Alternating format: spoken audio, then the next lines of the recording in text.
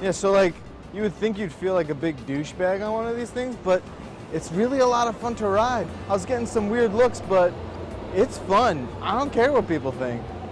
You've probably seen the Modobag make its rounds on the internet lately. It's a carry-on sized piece of luggage that doubles as a rideable electric scooter. And yes, it looks ridiculous. If you're like me, you're thinking, really, what is wrong with these people? That was until I actually rode a prototype around the Flatiron Building in New York.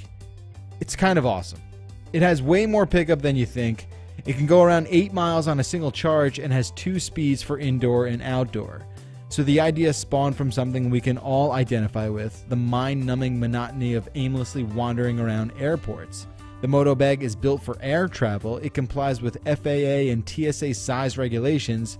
All right, so check it out. You can actually put this on the overhead bins in airplanes. This is not too bad. This one's about 25 pounds, but the final version will be 19.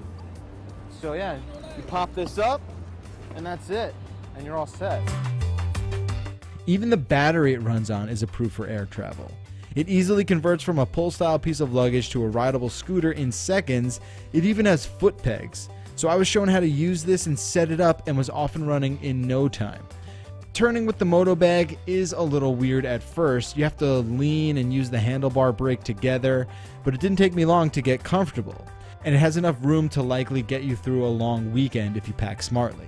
There's also a side slot for thinner things like a laptop. 85% of the bag is actually devoted just to storage.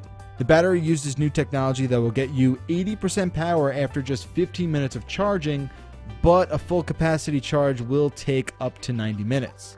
We were also told that the battery won't catch on fire like we've seen with some of those shoddy hoverboards. Okay, the price.